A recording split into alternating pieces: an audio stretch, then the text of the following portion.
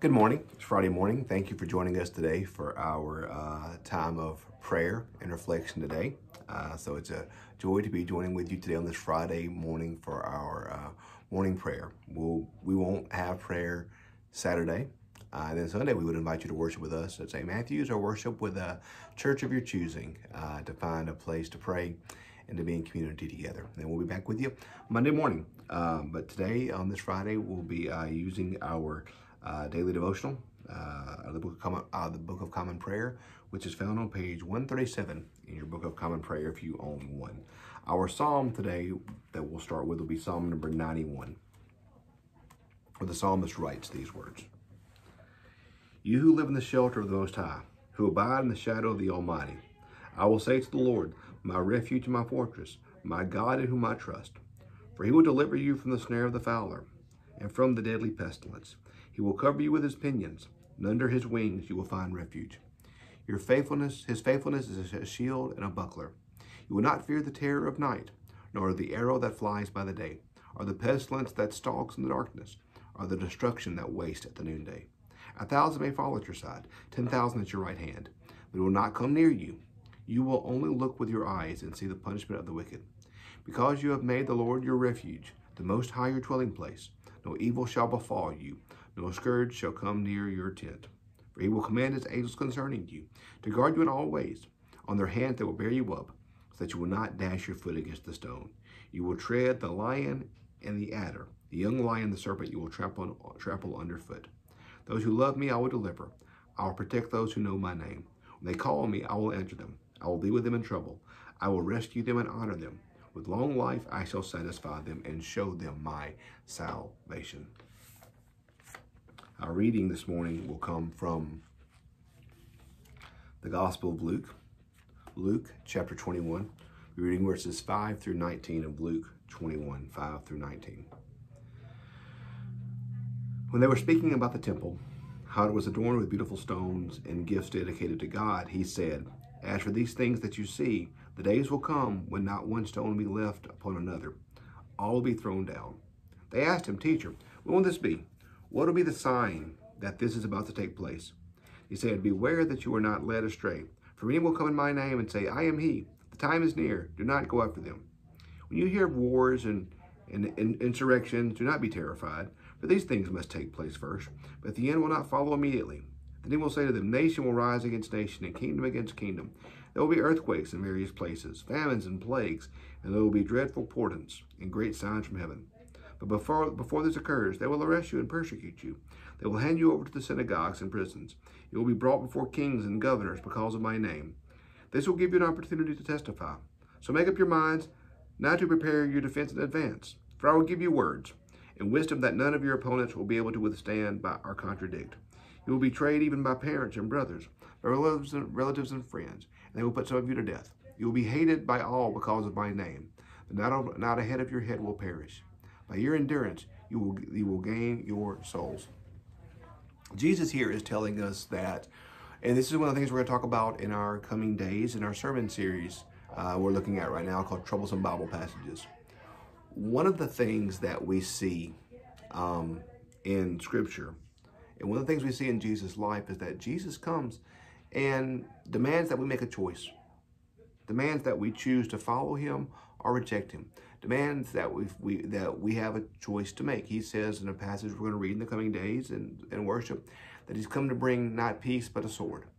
He comes to us and demands that we choose one way or the other. Choose to follow, choose to reject. But then choosing to follow is not a choice that has no consequences. But in fact, we see here choosing to follow will in fact have consequences. So we see in this passage we read today that those who follow Jesus will face difficult times. Those who face Jesus will face persecution. Those who face Jesus will face trials. In fact, we in the West, America, Europe, places like that, we may sometimes have discomfort because of our Christianity. When you go to other places across the globe, the global South, Africa, parts of Latin America, parts of Asia, you see there that being a Christian may cost you your life. And so while we may at times in our nation face some discomfort because of our faith, we have not yet seen it rise to the level of persecution that we see happen in other areas across the world. China, where Christians are regularly jailed. Places like Iran, where the church is growing like wildfire. Many parts of Africa where the church is growing. They face active persecution, both from their neighbors as well as from their very government.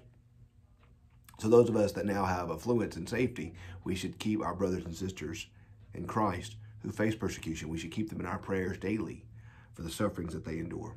But what I want you to see when you read this passage here is that Jesus tells us all these things, but he tells us this almost in an encouraging way, because he says here, he says, this is verse 13 says, this will give you an opportunity to testify. Verse 18 says, not a hair on your head will perish. Jesus tells us that even when we face persecution or we face troubles, we face worries and fears, that we should not be afraid, that we should not despair, that we should not give up hope. Because the one thing we're told in these passages here is that the Lord is at work, the Lord is in charge, and we do not have to fear. So often passages like this make us afraid. The scripture is clear over and over again. Do not fear, for God is with us. He is guiding us. He is protecting us. He is with us no matter what trial we find ourselves in. So today, be faithful. Even if folks may get a little upset with you, be faithful. Serve the Lord with gladness and know that he will protect us and he will intercede for us. And we have nothing to fear when the Lord is at our right-hand side. So rejoice in that today. We now come to recite our creed together. I believe in God the Father Almighty, maker of heaven and earth, and in Jesus Christ, his only Son, our Lord, who was conceived by the Holy Spirit, born of the Virgin Mary, suffered under Pontius Pilate, was crucified, dead, and buried. The third day he arose from the dead. He ascended into heaven and sat at the right hand of God the Father Almighty. From thence he shall come to judge the quick and the dead. I believe in the Holy Spirit, the Holy Catholic Church, the communion of saints, the forgiveness of sins, the resurrection of the body, and life everlasting. Amen. Let us now pray. Loving and gracious God, we come to you on this early Friday morning, God, seeking your grace and mercy for the day that is to come. We pray, as we just read, God, we pray for protection for brothers and sisters that face persecution or that face troubles or that face trials, Father. We pray for those now, today on this Friday, who are ill, those who are suffering, those who are battling cancer, COVID, so many diseases, Father, those who are grieving the loss of loved ones, those who face uncertain days, God, or troubles. Be with them. We pray, God, for those traveling this weekend, God. We pray for protection for all those in need. God, we do pray especially for those now that are battling addiction. God, those that are struggling with mental illness. God, those who feel alone, afraid, or forsaken. We know that you're with them. We know that you will guide them. We know that you will protect them. So be with these now, God. We pray for our country and for our leaders. We pray as well for our military, Father. Pray, God, for all these. We pray for those for whom no one else prays. Loving God, we do ask you to forgive us of our sins. And we ask this prayer this morning, God, not in our name.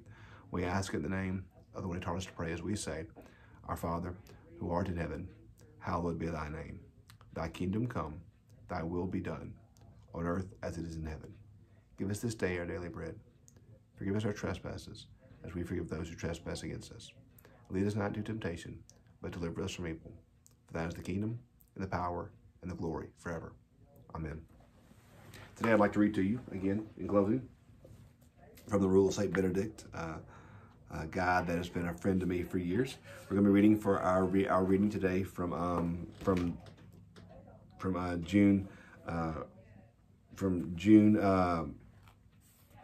reading from June 18th. It says, on the Feast of Saints, and indeed all solemn festivals, the Sunday order of celebration is followed, through all the psalms, refrains, and readings proper to the day itself. The procedure, however, remains the same as indicated above. And then Joan Chittister writes, the meaning of this chapter here is not so much its content as its existence. The fact that it's here at all in a document written when the identification of the saints was largely a matter of public acclamation, and their number was far fewer than now, says something about Benedict's ideas both of church and the meaning of prayer. Benedict's theology of prayer is as much as tuned to the communion of saints, to our connectedness to those who have gone before us in the faith, to those who stand as a sign to us that Christian life is possible, as it is to the feast that mark the Paschal mystery of Christ. We all need heroes. We all need someone in our life who brings courage. We all need to get to know how the Christian life looks at its best, at its most difficult, at its most joyous. The lesson is that we must keep human dimensions of the faith very much in mind and find models from the past proof that the daily chaos can be ordered and the ordinary transfigured for us too as well. We all need heroes. I love that. We all need heroes. We all need people that we can look to. So today, as you go about your day, think about who your heroes are. Your heroes within Scripture, your heroes within your Christian reading, and your heroes within your life. And then ask yourself today, how can you be a hero to someone else? And how can your life inspire someone else? So as we close today, hear our closing prayer. Lord God, Almighty and everlasting Father, you have brought us into safety in this new day. Preserve us with your mighty power, that we may not fall into sin, nor be overcome by the adversary. In all we do, direct us to the fulfilling of your purpose through Jesus Christ our Lord. Amen. Thanks for praying with us today. Have a great rest of your day, and we'll hope to see you in church Sunday, and we'll see you Monday morning for prayer. Have a great day.